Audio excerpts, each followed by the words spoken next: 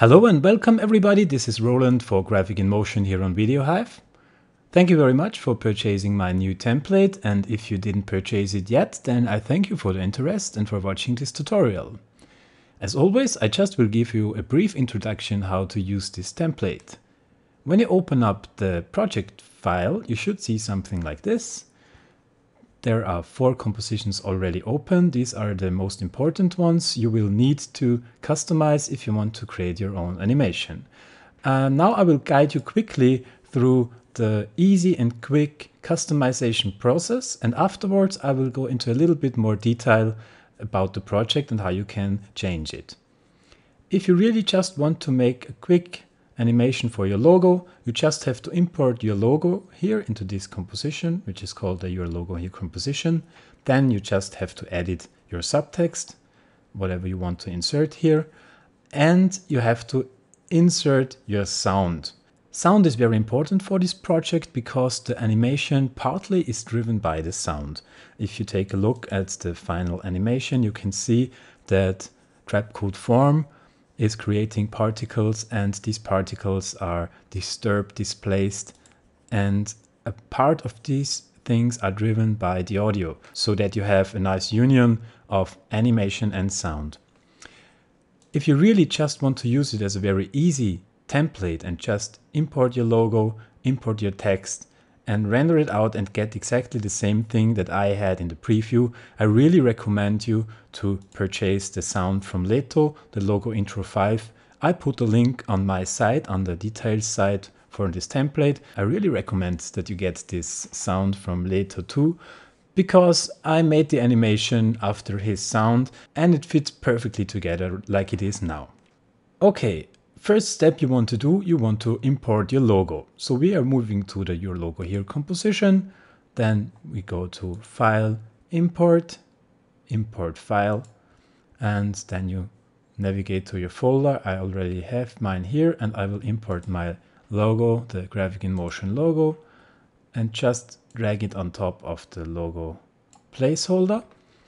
And I will disable this for a moment. And now we see that it is a little bit big. So I press S on the keyboard and scale it down to about 60%. This should work. And now I go to this Your Subtext here.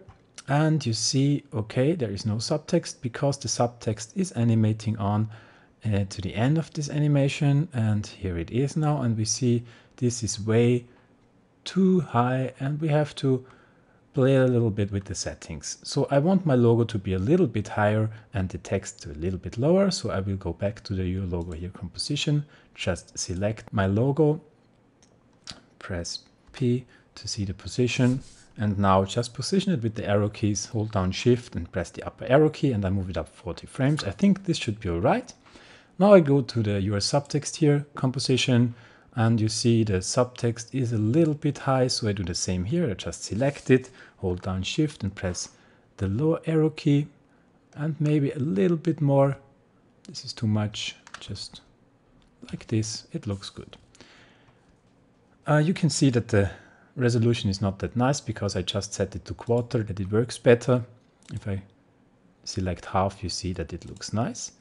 But I don't like the lining up here. I just want them to line up perfectly, so I select my text and I go to my character window here and just adjust the size. This looks really fine. Now, if you have the Logo Intro 5 sound, or if you have any other logo sound you want to import, you do the same as with the logo. You just import it into your project, put it on top of this sound, disable this one, and then you can move on to the render queue. And now you see that everything is updated and Trapcode Form is now creating this logo with the particles. It also takes over the color and everything. And you're ready to render it out. If you want to make a more detailed change or customization of this project, I just will show you how to do this now. Therefore, you have to enter the animation, and the animation you can find here in the animation folder. Just open this folder and double click on this composition, and we are here, and you see what I did here. The first thing I told you is that the animation is driven by the audio. Well, it's not 100% driven by the audio. There is only some displacement and some disperse effects from trapcode form are driven by the audio. This is made with the audio React effect, which is here and is part of the trapcode form plugin. If you want to see what I did, what my values are here, you just can take a look at it.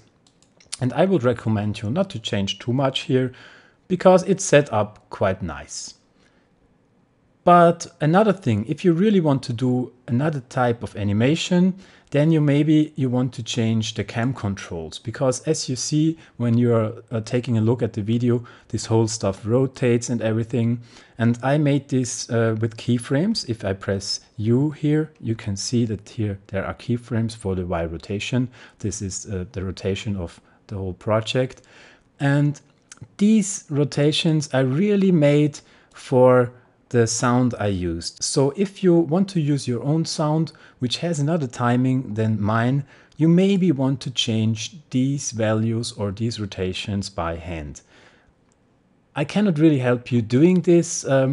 If you want to change the style of this animation so much and customize it for yourself, you have to just play around with the rotation values here to get what you want. Another thing that I did is the position of the camera. If I press U here, you can see that there are also some keyframes.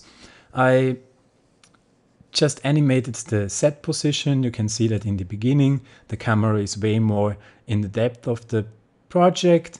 And when we move a little bit, then you see that the camera pulls out of the scene and gets a little bit more distance. So if you want to create your own style, your own animation, your own rhythm, then you maybe want to change this too.